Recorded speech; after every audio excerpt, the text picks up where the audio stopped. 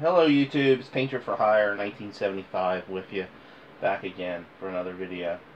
I want to apologize on the last video I made.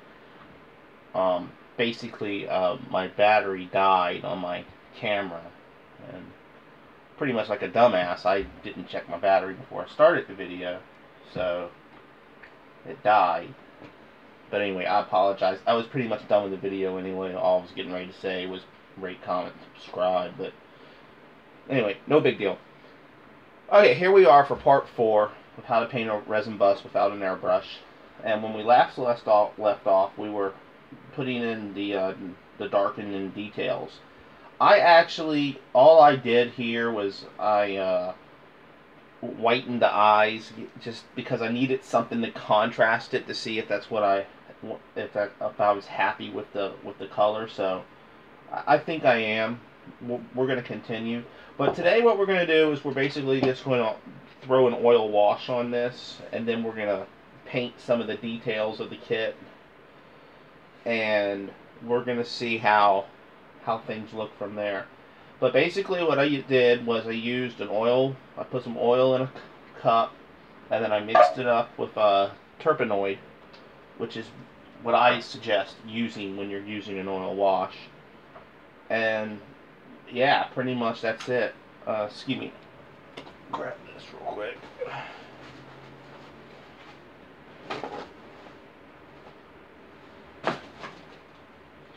Now, one thing you need to understand with dealing with oil washes, you really don't want your wash too thick, but you don't want it too thin either.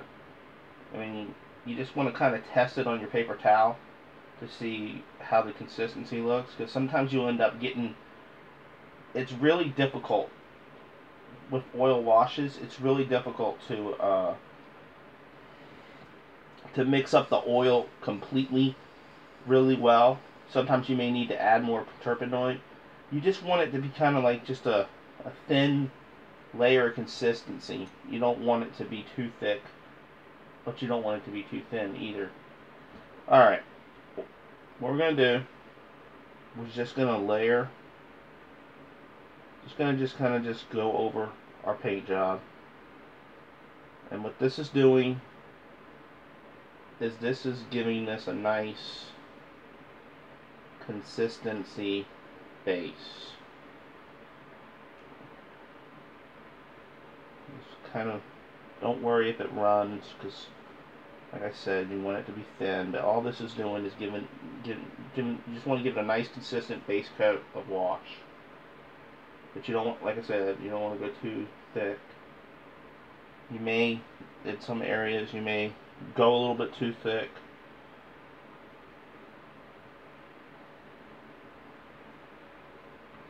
What this is going to do, this is going to actually give this more of a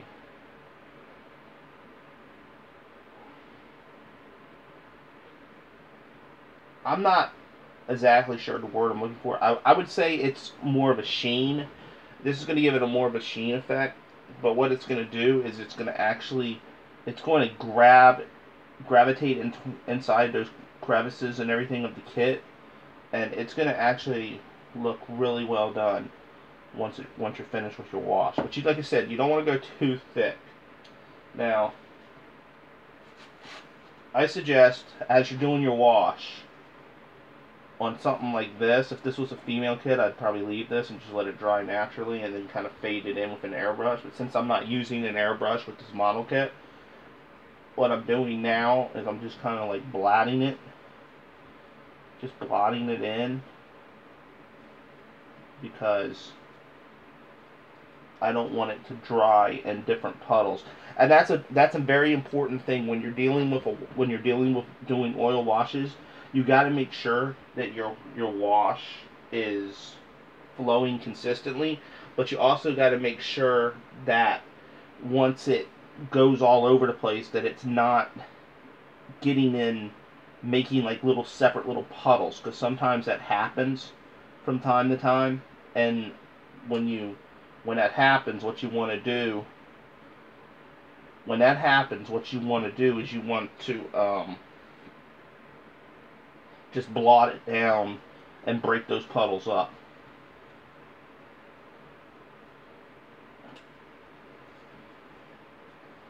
This is already starting to look good, much better. See? If you notice how it's kind of like burnished in a way. What actually I consider washes doing is I consider this actually more like a staining effect. Like if you were going to stain your deck or a chair or, you know, something like that. This is kind of what the wash does. Is it gives it another layer of realism. And when you're painting these model kits, you want them to be as real as possible. Even though the Cryptkeeper is not real, but we have seen the prop on television, and you know, it just gives it another level.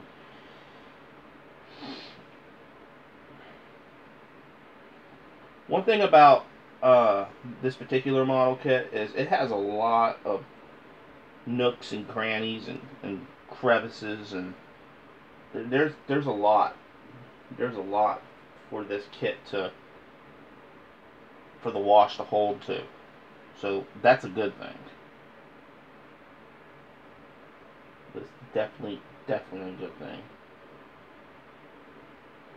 I probably could have even added a little bit of burnt umber to this wash to make it a little more or less stark, but what I'm really liking the way this is looking. This is just one of those. Let's see if I can get the camera to see what I'm talking about. See if you notice how it's kind of sitting in the crevices. That's what the effects you are looking for when you're dealing with a wash. Now, this actually be a better. This is what more of a comparison. Okay, look at the hands and look at the face. It's completely different, and that is what you want. Now, I'm gonna do the hands.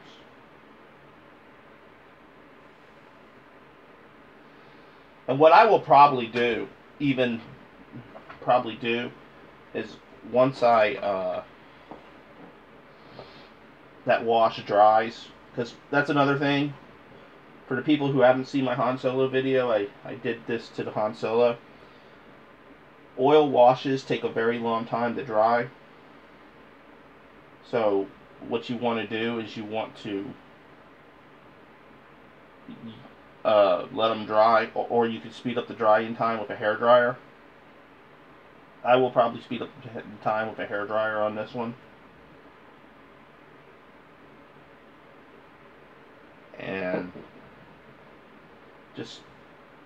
you just want it to have another, you just want your piece to kind of like match what you're doing to the face when you're, like if you're doing this on, I'm doing this on hands now, but if you were doing this on like legs or whatever, this technique works with the varnishing of the kit and everything.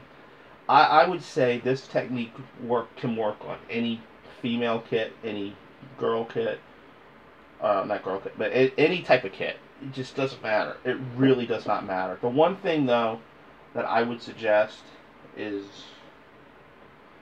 figure out what you're wanting it to look like first. And because some cases you don't need to wash. I just have this, I do it a lot because I just like the way oil washes look on top of a piece. To me, it gives it a more finished, look.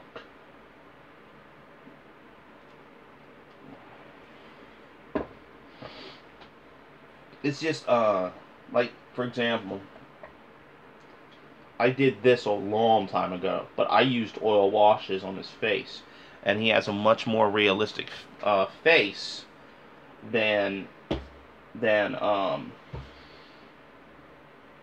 it did on the actual Sideshow statue, because that was the Sideshow statue that I just repainted. Got it on eBay fairly cheap, and I was like, hey, I'll repaint this.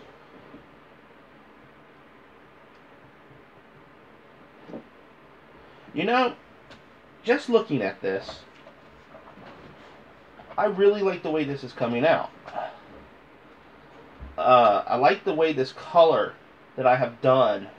I have a Jason model kit, and he has from Jason Voorhees, and he's unmasked, and you know he has his hands and stuff, and I kind of want to do it similar to this.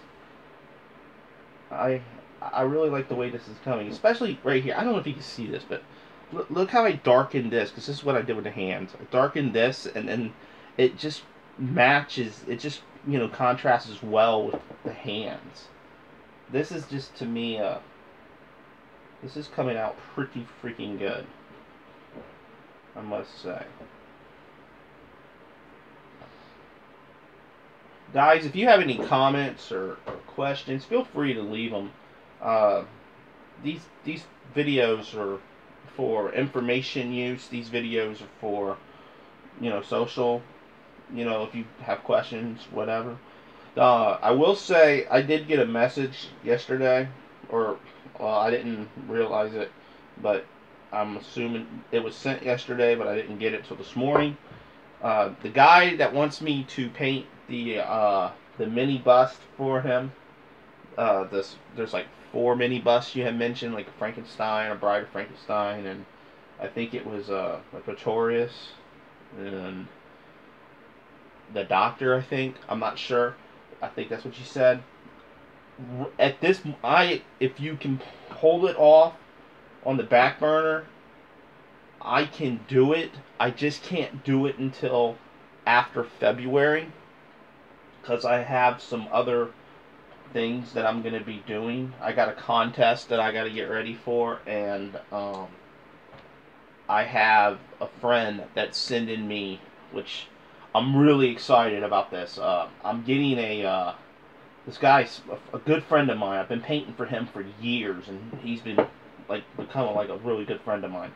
And he's sending me a bust of it's called Shield Maiden. It's Lagatha from Vikings. Now, let me tell you something. These busts that from these shows like Game of Thrones and you know, Vikings, they're more on the military side of things. They're not like resin garage kits, so they're small. You're talking 1/10 scale, but it's a really nice looking bust, and he is sending that to me, and I'm gonna paint that for him. And I would love to do that on camera, but I'm not going to, because I just want to be able to concentrate and not have to worry about talking to the camera and stuff. But yeah, it'll look cool. I'll definitely before I'm finished, I will make a video posting about and showing you how it turned out. I definitely will do that. But yeah, I can paint your stuff. You just got to give me till after February. I can't do it until after February. That's just, unfortunately, that's when I'll have more free time. Okay, now that we've done that, I'm going to let this dry, and I'm going to pause the video, and then I'm going to get back with you guys.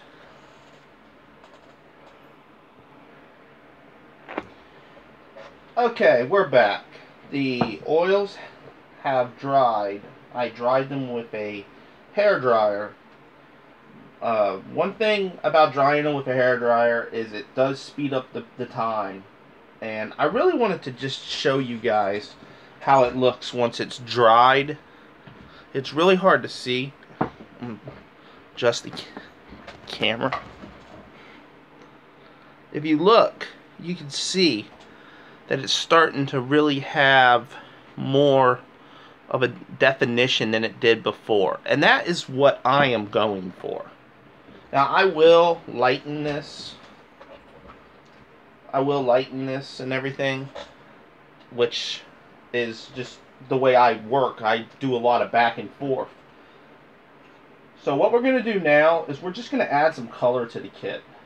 We're going to basically just going to kind of, just to give it some contrast to lay against, we're going to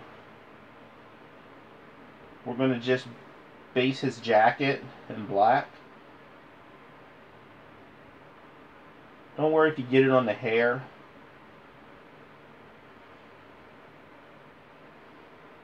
Because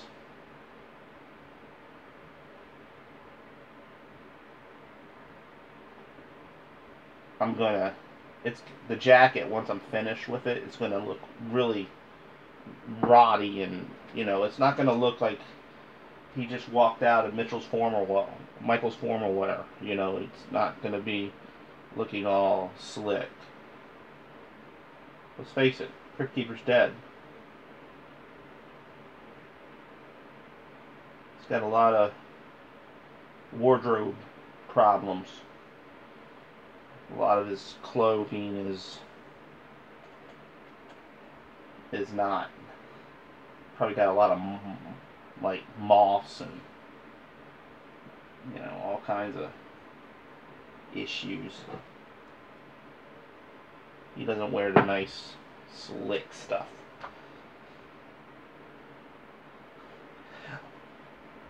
I don't think I've ever seen the Cryptkeeper wear this, but when I first got this kit and when I first saw it, I actually was going to paint his jacket maroon, kind of like similar to the jacket that was in Beetlejuice that Michael Keaton wore. But then again I was like, you know, I don't know if that would work. So I decided not to worry about it.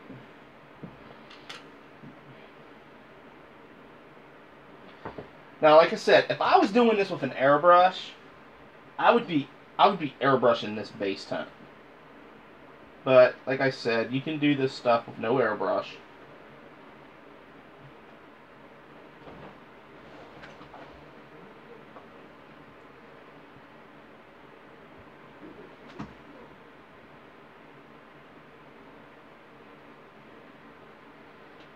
But I definitely would recommend using an airbrush for two reasons. One, you get a much more, you get a nicer layer of paint because it's an airbrush and it's going a lot smoother, and you're eliminating brush strokes and all that. And the most important reason, time. Airbrush is like using a Power Wagner to paint a house versus paintbrushing it. You know, that's just the way it is.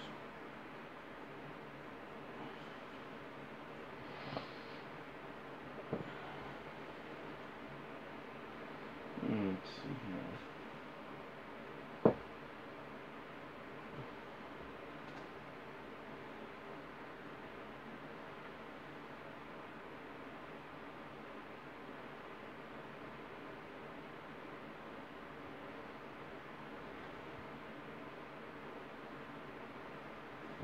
Okay, this is what we're going to do. This video is running a little bit longer than I wanted to. I wanted to try and keep these about 15 to 17 or so minutes. And what I'm going to do is I'm just basically going to base everything in black that I want based in black. And I will come back with part 5 and I'll show you how I dry brush and make it look more rotty and rotten style. Alright, as always, rate, comment, and subscribe. And I'll see you guys on the next one. Later.